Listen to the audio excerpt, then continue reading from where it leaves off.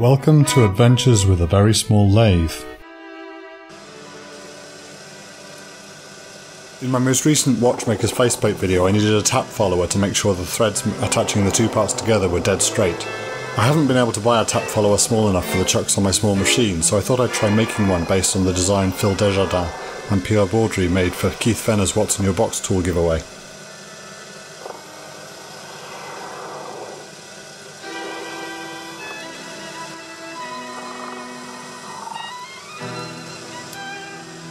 I sketched out the rough dimensions I thought would work, decided to make it from silver steel and try making something with the ER20 collet chuck for the first time.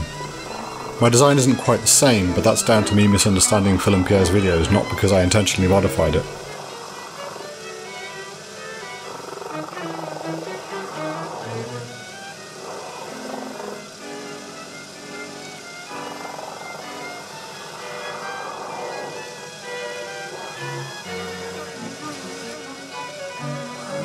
My first step was to clean up a length 10mm stock for the tool body.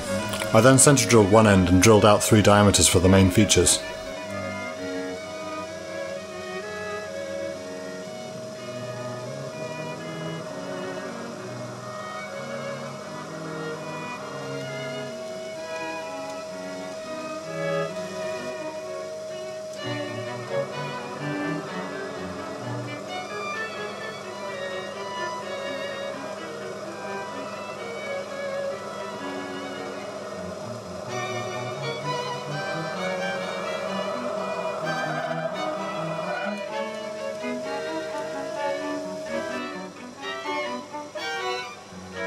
The first is a 5mm through hole for the tooltip.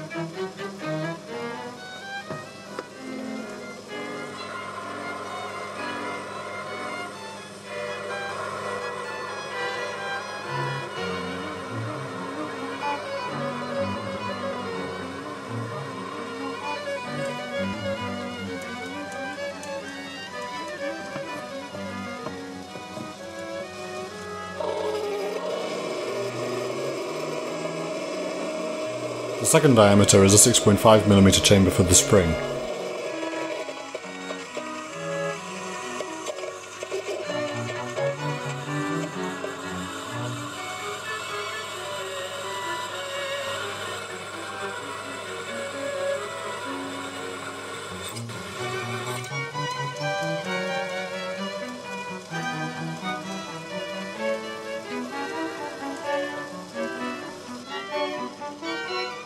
The final diameter is the 7mm tap diameter for the M8 thread that holds the end cap in place.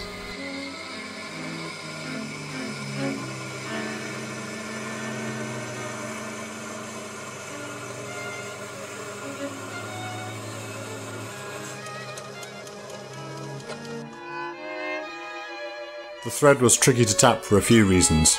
Firstly, I didn't yet have a tap follower, so I had to constantly adjust the tailstock to keep the tap straight.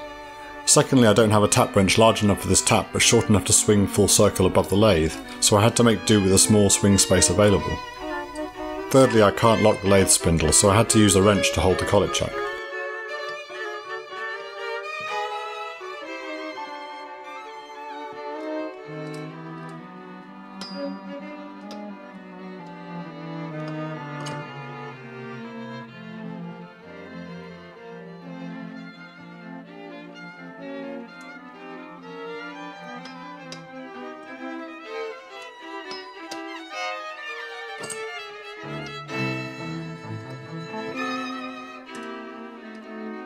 Fortunately, it didn't need to be tapped very deep.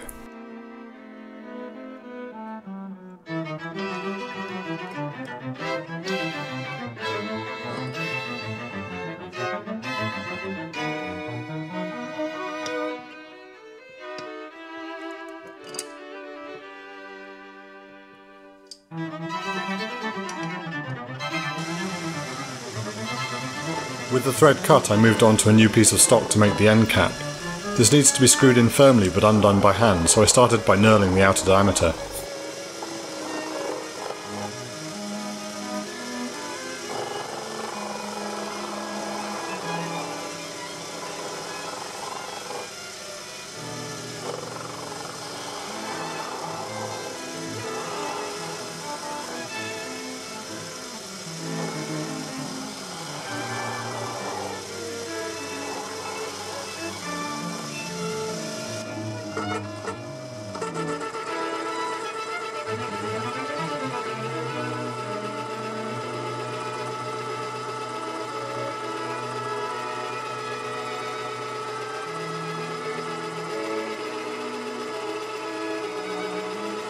This is my first ever knurl and I screwed it up pretty badly. The most major mistake was failing to tram the tool post. Fortunately this was extremely obvious by looking at the result of the first pass, so I stopped and set the tool post to 90 degrees.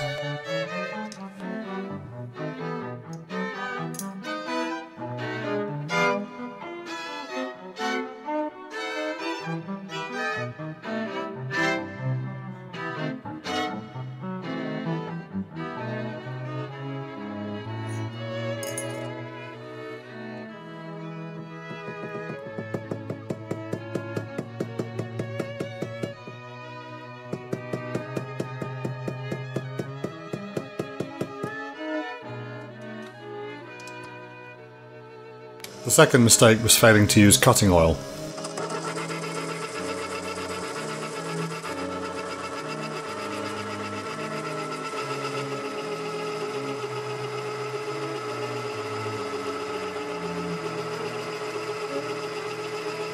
With the tool post straight and cutting oil applied, things went much better. I'm pretty happy with the result.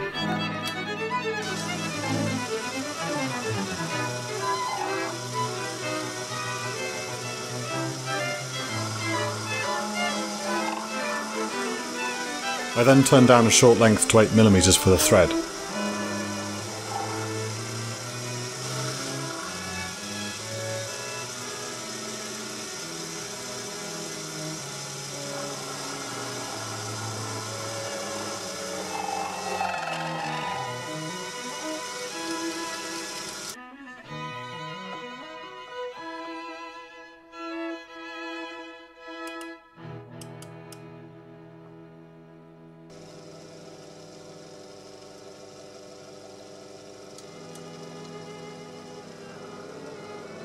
The final step before threading was the same 5mm through hole. I drilled a little deeper than necessary to make parting off easier.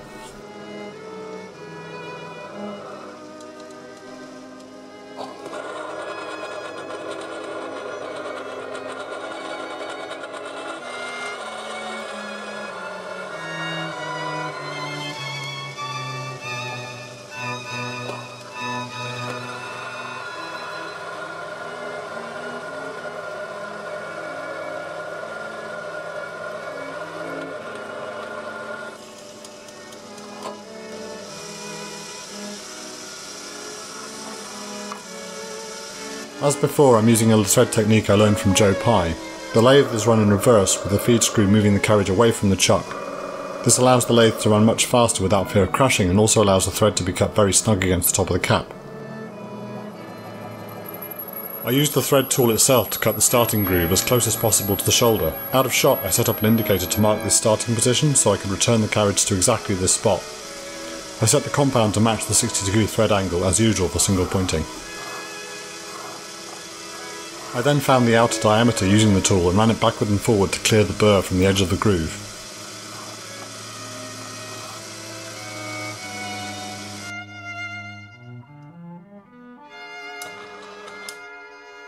First scratch pass was pretty slow, but everything seemed to go smoothly.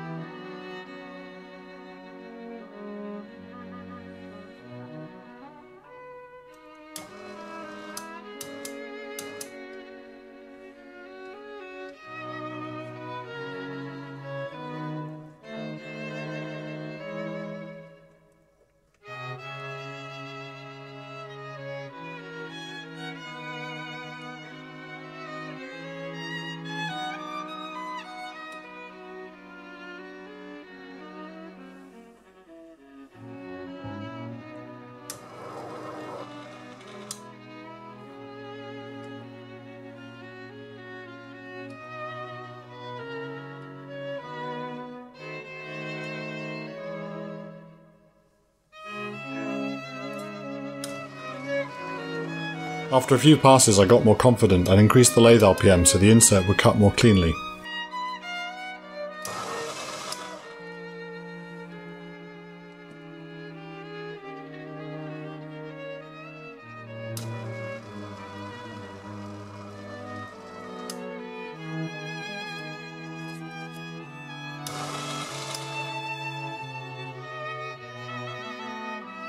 Towards the final pass I start to see a problem. At my carriage start position the tool point was no longer aligned with the starting groove. Advancing the compound at 60 degrees has caused it to lose alignment as the thread progresses. Looking back at Joe Pye's video, he does it with the compound at 90 degrees for exactly this reason. If I'm going to use this technique with the compound at 60 degrees, I need to progressively adjust the carriage start position to compensate.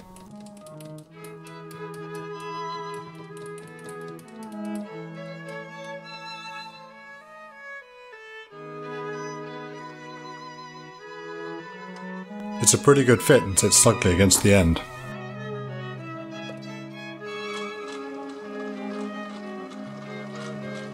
With the thread cut to depth, I return the compound to the starting position and run the tool along the original diameter to remove any protruding burrs.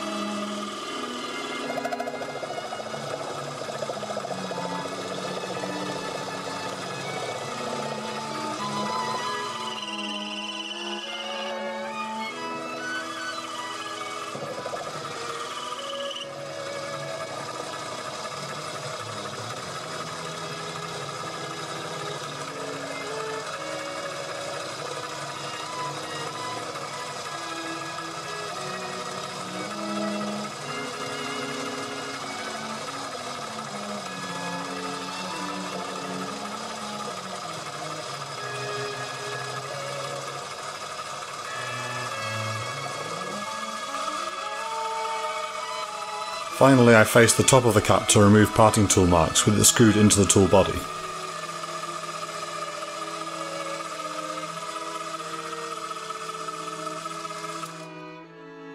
The tool body is now complete and this is probably enough for one video. Look out for part 2 when I'll show you making the reversible tooltip.